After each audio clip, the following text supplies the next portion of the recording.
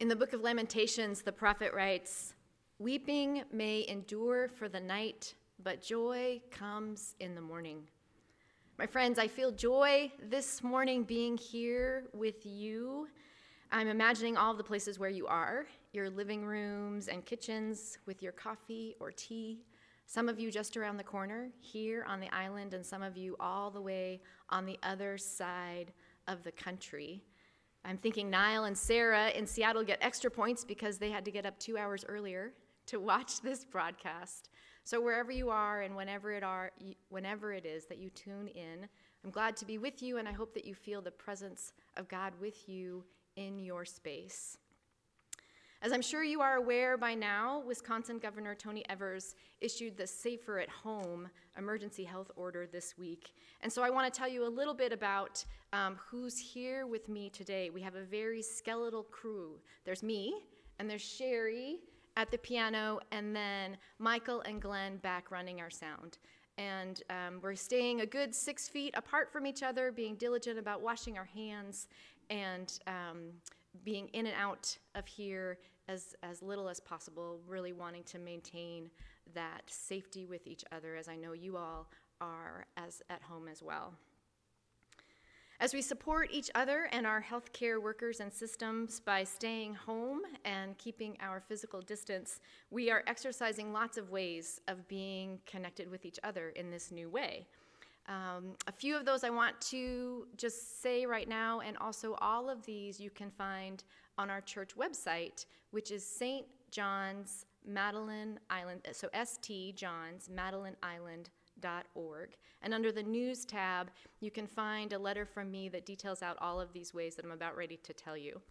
So at 2 o'clock on Tuesdays through Fridays, we're having open community office hours via Zoom, which has been a great opportunity for me to see you and for you to see each other.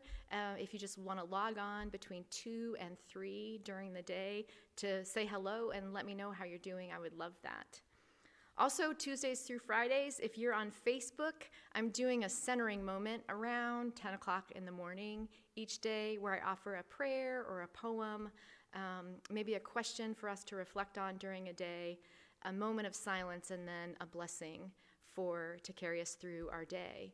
And you don't have to be there at 10 o'clock. You can find it on my Facebook page at any time.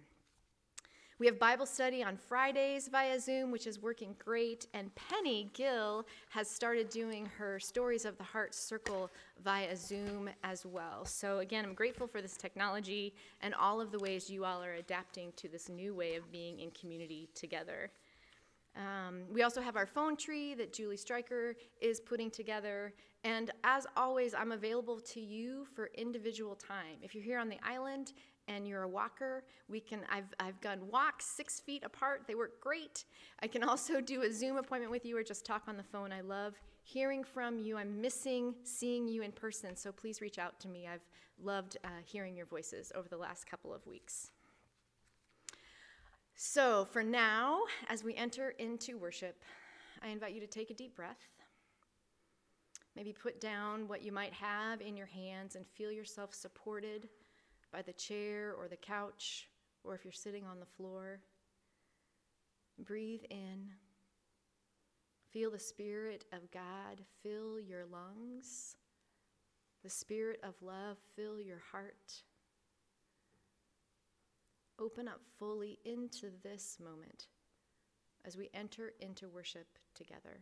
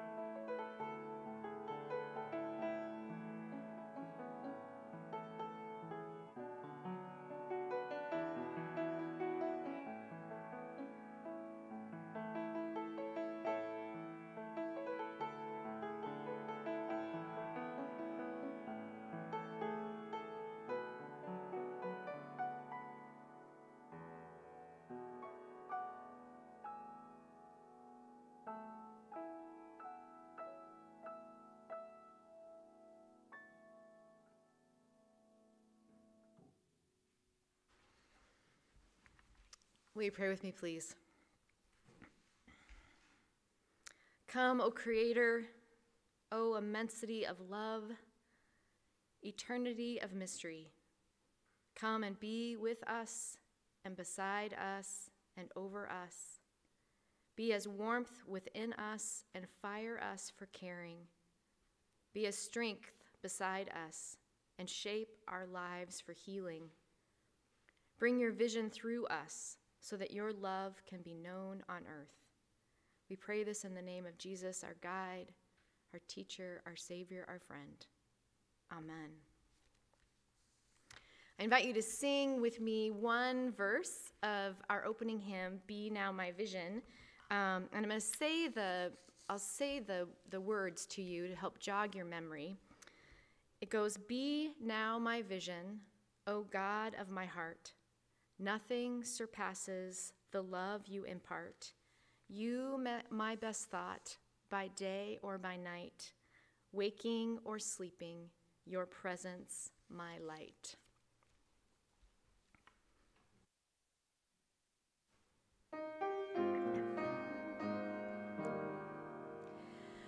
Be now my vision, O God of my heart. Nothing surpasses the love you impart.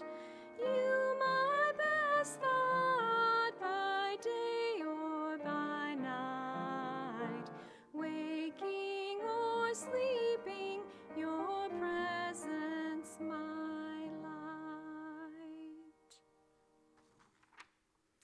So I invite any kids who might be watching to come close to the screen, because I want to teach you or sing with you a little song that relates to the scripture that we're going to hear from the Hebrew Bible, sometimes what we call the Old Testament.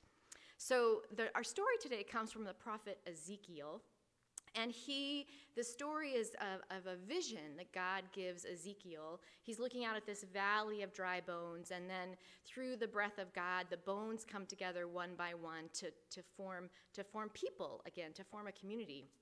And I love this story because, especially right now, when we are so separate, like I bet you're feeling sad to be separate from your friends, and maybe you're getting to see them on Zoom, but I bet you're missing being together or being with family maybe during this time where we're taking care of each other by being separate from each other. So I love this story and this little song because just as God knit our body together part by part, how the foot bone is connected to the leg bone, which we're going to sing in a minute, God knits us together into one body, even when we're not physically together. That God's love still holds us together in community until we can see each other again. So I'm going to sing this little song, and if you know it, you can sing with me, and you can kind of do the motions with me as well, and Sherry's going to help me out.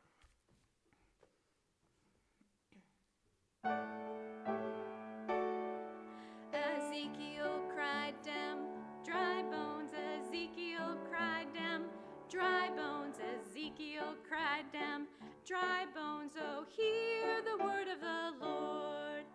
The toe bone's connected to the heel bone bone's connected to the foot bone's connected to the leg bone's connected to the knee bone's connected to the thigh bone's connected to the backbone's connected to the neck bone's connected to the head bone. Oh, hear the word of the Lord.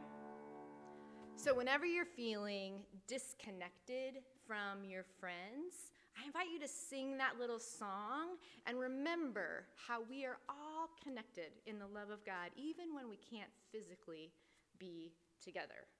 Amen. Thank you, Sherry, for helping me. So, like I said, our reading today is from the prophet Ezekiel, and today I'm actually going to introduce you to two prophets, one ancient and one contemporary, but we'll start with this reading from Ezekiel. This is from chapter 37,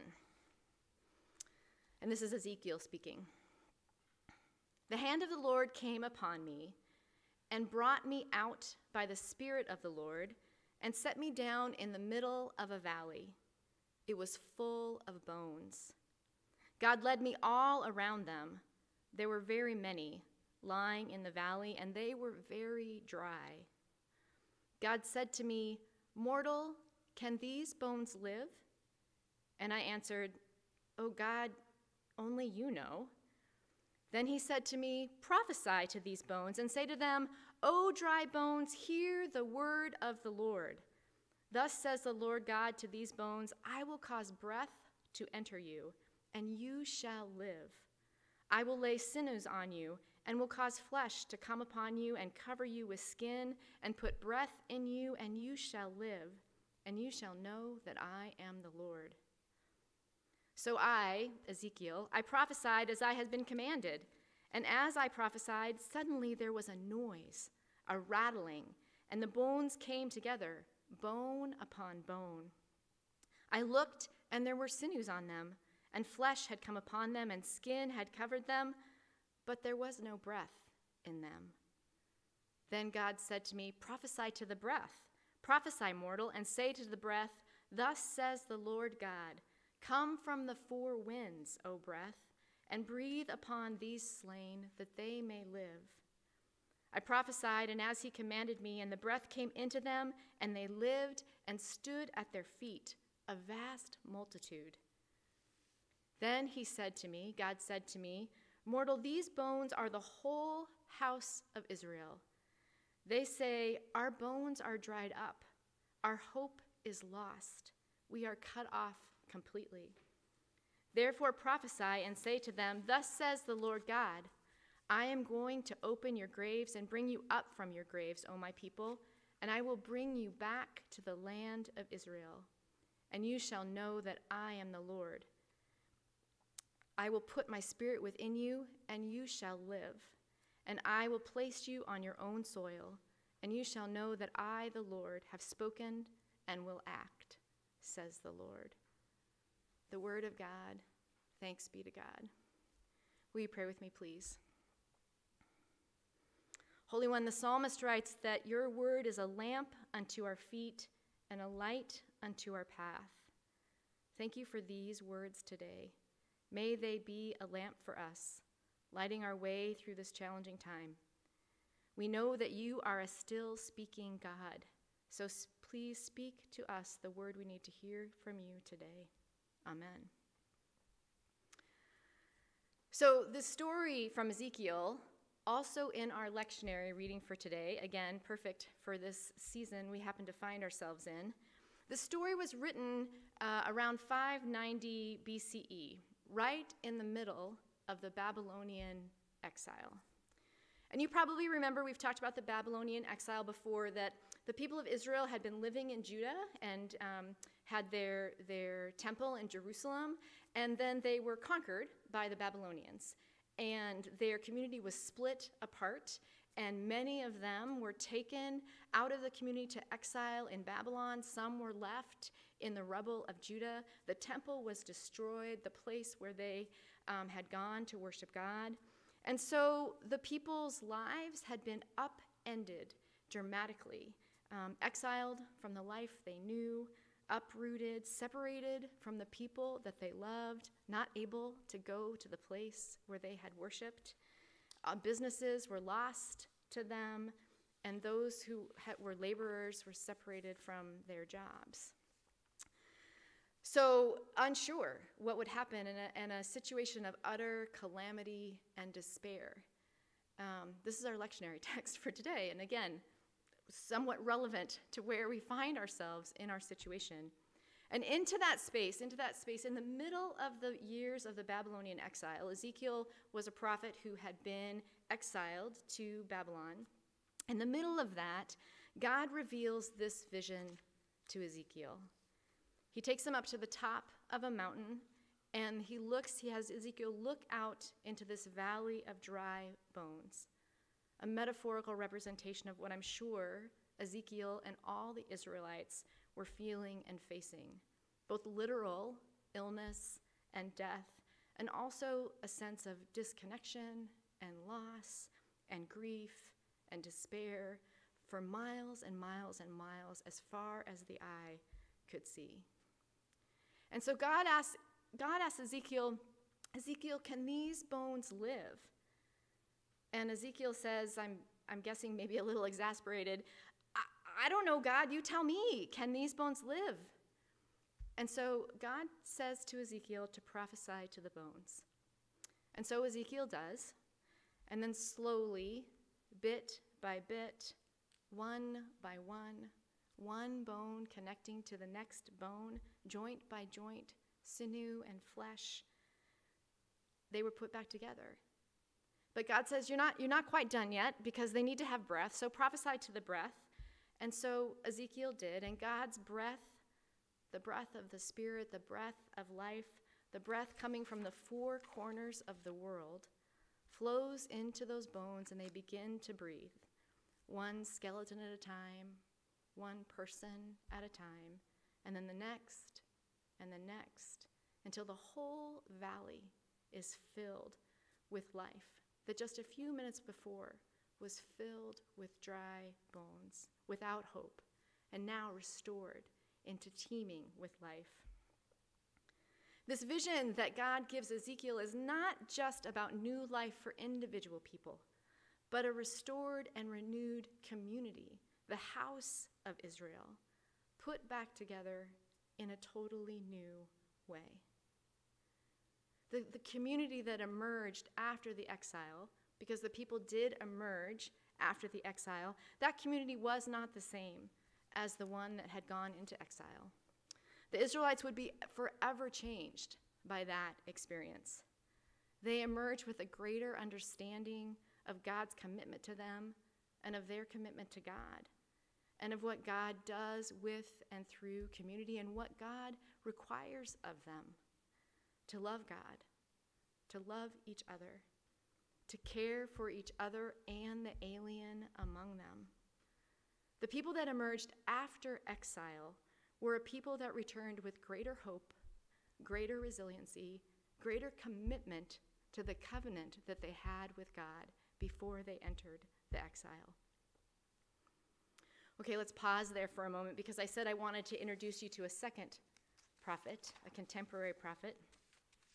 So the second reading I have for us today is from a poet named Lynn Unger. And Lynn Unger is a Unitarian Universalist minister and a poet. And I asked her permission to share this poem with you, and she said yes. And it's called Imagine. Imagine with me for a moment. Don't worry, I'm not saying it's real. Imagine, if you can, that there has been not a calamity, but a great awakening. Pretend just for a moment that we all so loved our threatened earth that we stopped going on cruises, limited international flights, worked on cherishing the places where we already are. In this pretty fantasy, everyone who possibly can stops commuting, spends extra time with their kids or pets or garden. We have the revelation that everyone needs health care, sick leave, steady work. It occurs to us that health workers are heroes, also teachers, not to mention the artists of all kinds who teach us resilience and joy. Imagine, if you will, that we turn to our neighbors in mutual aid, trading eggs for milk, checking in on those who are elderly or alone. Imagine that each of us felt suddenly called to wonder, in this moment, what does the world need from me? What are my gifts? Yes, I know, it's just a fantasy. The world could never change so radically overnight. But just imagine. This poem was written last week. Also, a vision of a community that emerges from a crisis different than before. More whole, more loving, more life-giving. A vision of belonging to each other, which of course we always have and we always do. A vision of honoring the sacredness of each person's work. A vision of deep and intimate care for the individual and the whole. A vision of a healed and healing planet. I call Lynn Unger a prophet because, at essence, what a prophet does is stand firmly within reality and points to the evidence of God's life among the people and among the world, especially pointing to signs of the life that God's bringing in the midst of death, in the midst of what is despair. I'm guessing for Ezekiel's contemporaries, our first prophet, that when he left that mountaintop and began to share his vision, I'm imagining that some of the folks he shared it with thought he was crazy. They could not see a way out of their despair that they were in. And I'm guessing that some of us might hear this poem of the prophet, which to me sounds a little bit like how Jesus described the kingdom of God. We might hear that vision and think the same, that we look out at our valley of dry bones, miles upon miles, without an end in sight. And we could be forgiven for having moments of doubt or despair or thinking that God is nowhere to be found. And yet we have this book of scriptures, the Hebrew scriptures and the Christian scriptures, which are full of stories like the story we get from Ezekiel, full of how God is at work in the midst of the bleakest of times. In fact, one could sum up the whole narrative of scripture, the whole narrative arc of the Bible, in the sentence, God bringing new life out of the clutches of death. Beginning in Genesis, out of chaos, God brought creation. Out of the bondage of Egypt, God brought freedom. Out of the despair and destruction of exile, God brought a renewed and a renewing community of God's people. And of course, in our Christian scriptures, our Christian story, we have the story of Jesus, that from the death on the cross, God brings new life and a community that is here today, living and witnessing to the love of God active in the world. Over and over and over again, this is the story of God's people, witness to the breath and spirit of God alive and at work from the four corners of the world to renew and restore health and to transform us into new life. The same will be true in our time as well. We are looking out at the valley of dry bones, and that is really real. And we know that this is not the end of the story. God is doing a new thing, as God always does, and will bring us into a new and restored place. This is the nature of God. This is what God does. And there is a role for us to play in this work of our God. We are invited to be part of this healing story. I don't know if you noticed, but in the Ezekiel story, when God asked Ezekiel whether the dry bones would live, and Ezekiel said, "I don't know, God, you tell me," God doesn't really give Ezekiel an answer, but he gives him something to do. He says, "Prophesy to the bones." And so Ezekiel did.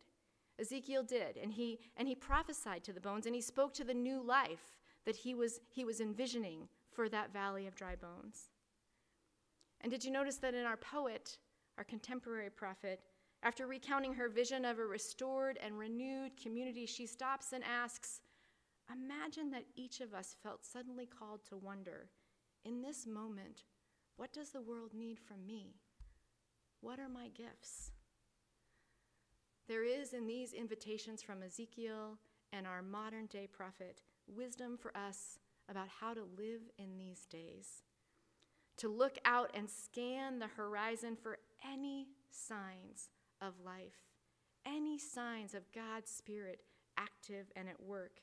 And when we find those, to speak to them and amplify them, even if it seems like a tiny thing in the midst of despair. And then also, in the meantime, for us to ask ourselves, how can I bring my particular gifts into this space right now? And this, my friends, is what you all are so exceptional about doing and what I know you are doing every day. Those of you who pray are praying mightily without ceasing for the healing of the world. Those of you who are letter writers are amping it up, sending letter after letter to people near and far so that people know they are not alone. Those of you who organize and think systemically are putting those powers to good to help us rethink systems in all kinds of ways so that we can continue to care for each other in ways that are safe in our new environment. Those of you who are artists are, thank God, finding ways to share your art in this new world so that we can have resilience and joy and hope. Those of you who teach are offering wisdom and presence to students. Those of you who are agitators and are advocating with our leaders to care for each other in whole and progressive ways. Those of you who have resources are discerning unbelievably creative ways to leverage those resources to get us through this time. No wonder the poet had such hope and vision, because what is happening here in our St. John's or Madeline Island community is being replicated all over the world. Unbelievable acts of generosity and creativity, unbelievable amounts of solidarity for people and with people who we will never meet. Oh, my people, God says, I will put my spirit within you and you shall live. This is what God said to Ezekiel looking out at the valley of dry bones. And this is what God says to us. May it be so. Amen.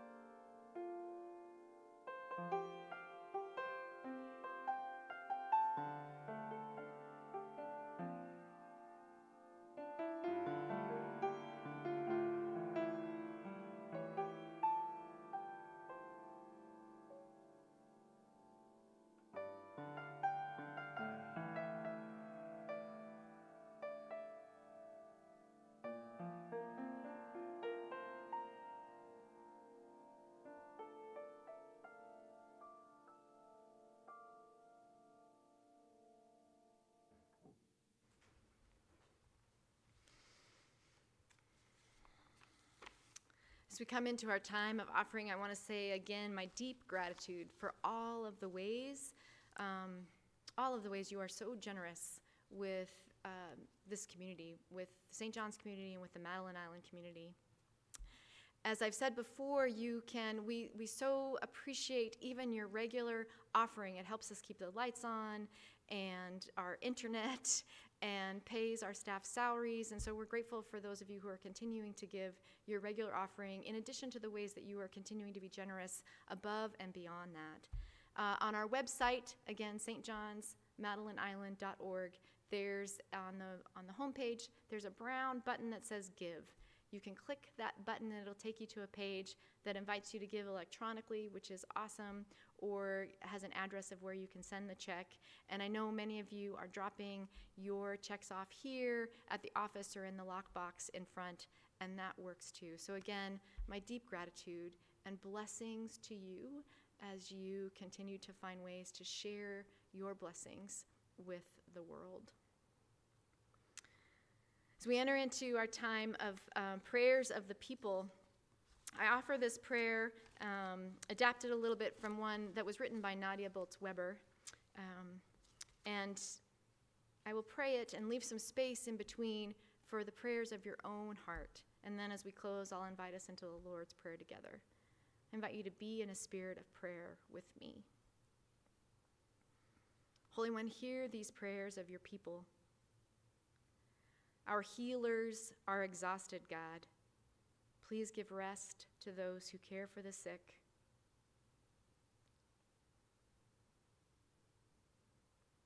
Our children are bored, God. Grant extra creativity to their caregivers.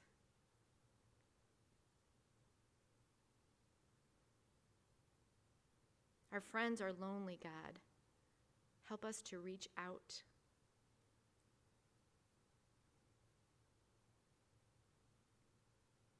Our loved ones are sick, God.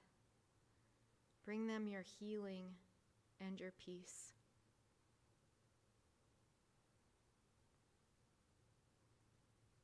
Our workers are jobless, God.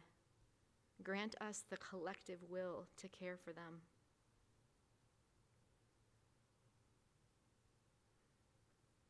Our parents are stressed, God. Bring play and joy and unexpected dance parties to those who need them.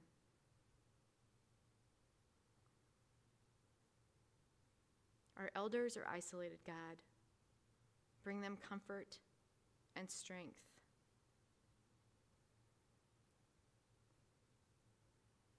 Our spirits are fragile, God. Bring us hope enough just for this day. Be thou our vision, God. Help us to hold on to your promise that you are always at work to do more than we could ever ask or imagine, and that within this valley of dry bones, your Spirit is here, knitting us together, restored and renewed and transformed.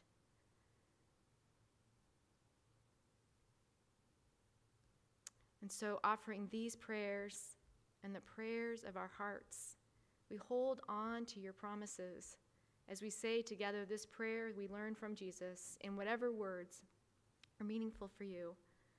Our Creator, who art in heaven, hallowed be thy name. Thy kingdom come. Thy will be done on earth as it is in heaven. Give us this day our daily bread. Forgive us our trespasses, as we forgive those who trespass against us. And lead us not into temptation, but deliver us from evil. For thine is the kingdom and the power and the glory forever and ever. Amen. For our closing hymn, we'll sing together what we often, almost always, sing at the close of worship, God Be With Us. And I'll read to you the verse that we'll sing. God be with you till we meet again. By good counsel guide uphold you. With a shepherd's care enfold you. God be with you till we meet again. Till we meet, till we meet, till we meet at Jesus' feet. Till we meet, till we meet. God be with you till we meet again.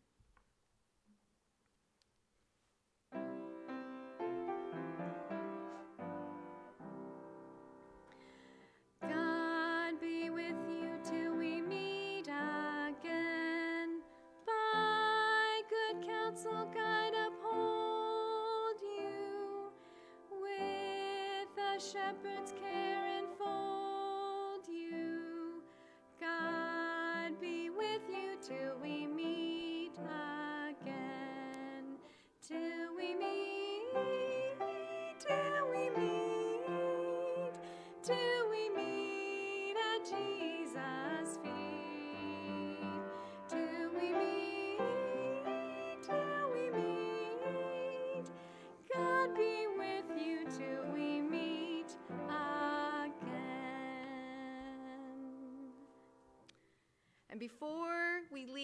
before I give you the final benediction, I want to say a word about next week.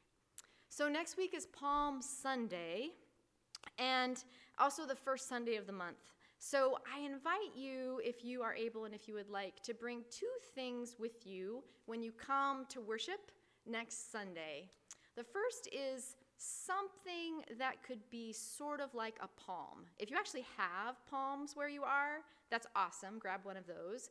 But I invite you to grab a branch or a leaf or a flower. It could even be a feather, something. It would be great if it was living or had been living at some point, but something that represents a palm. I invite you to bring that.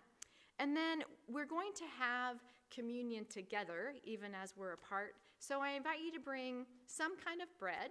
It could be actual bread. It could be an Oreo, whatever it is you want to bring. And then some sort of juice. It could even be water, so that we can have communion together even as we are apart. My friends, wherever you are, I hope you feel the Spirit of God alive in your heart. And know that I am praying with you as I know you are praying with me. And that you may know the love of God, the peace of Christ, the power and presence of the Spirit with you today and always. Amen.